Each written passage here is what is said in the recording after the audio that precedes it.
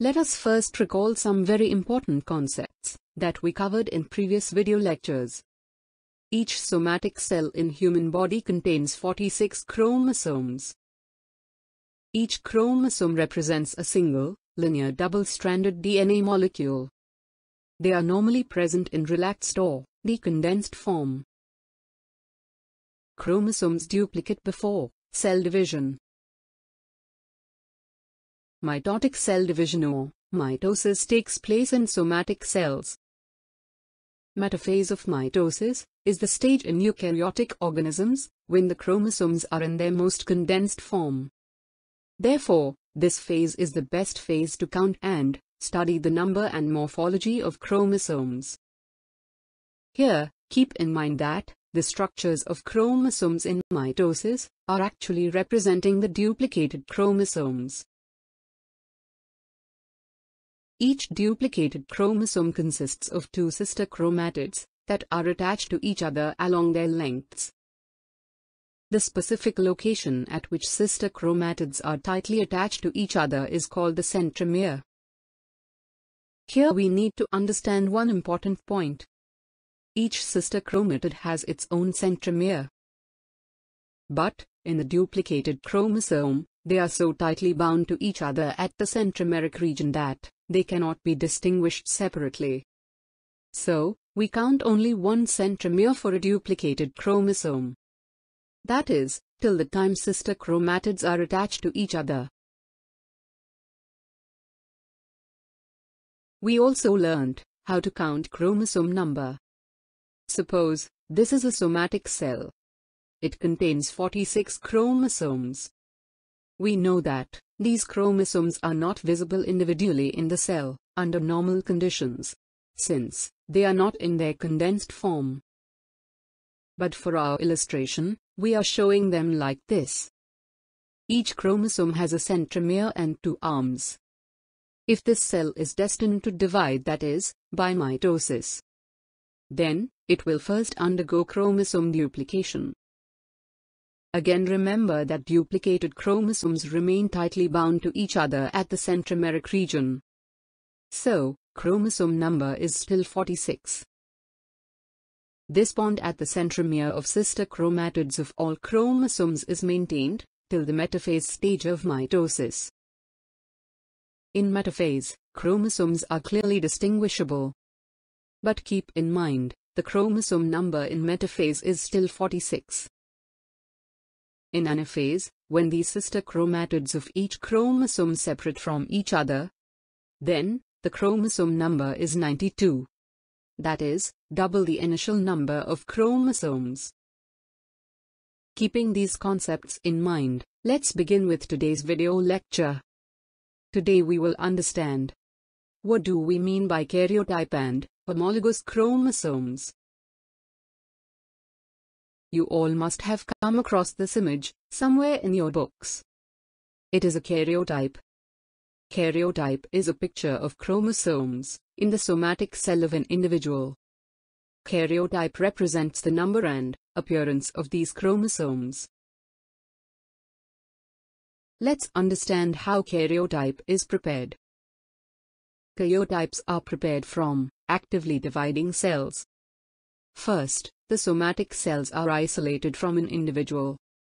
Most commonly used somatic cells for the preparation of karyotype are lymphocytes, a type of white blood cell. These cells are then treated with a drug to stimulate mitosis. They are then grown in culture for several days. We know that chromosomes are in their most condensed form at the metaphase stage of mitosis. So in the next step, these cells are treated with another chemical to arrest mitosis at metaphase. As a result, the cell is now unable to enter anaphase. One example of a chemical that prevents a cell from entering anaphase is colchicine. These cells are then chemically preserved and spread on a microscope slide. They are stained and viewed with a microscope that is equipped with a digital camera. The image of chromosomes is displayed in a computer monitor. A computer software arranges the images of chromosomes pairs according to their appearance.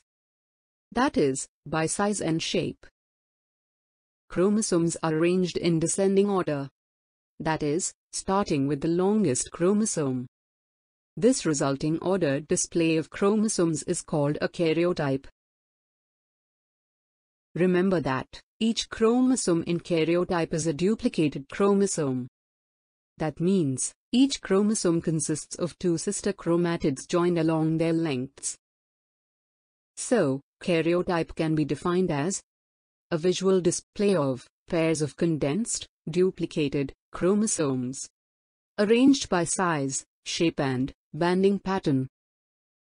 It represents the complete set of metaphase chromosomes. In karyotype, you can see that there are 23 pairs of chromosomes. Each pair contains two chromosomes that resemble each other in length, centromere position and staining pattern. The members of a chromosome pair are called homologous chromosomes or homologs. The term homologous means having the same basic structure. Homologous chromosomes look alike. They also contain the same genes in the same positions along the chromosomes.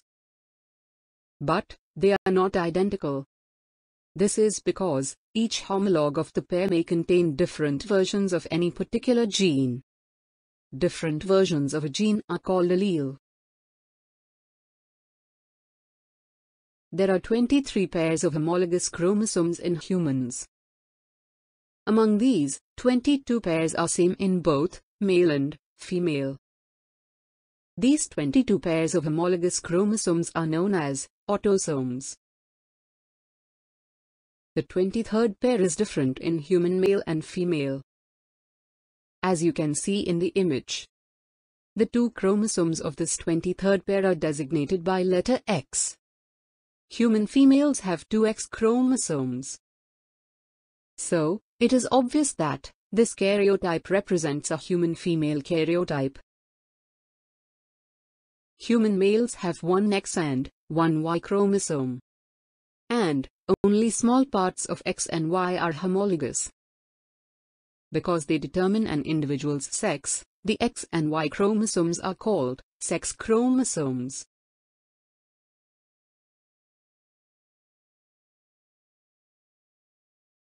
Now question here is, why chromosomes in each human somatic cell occur in pairs?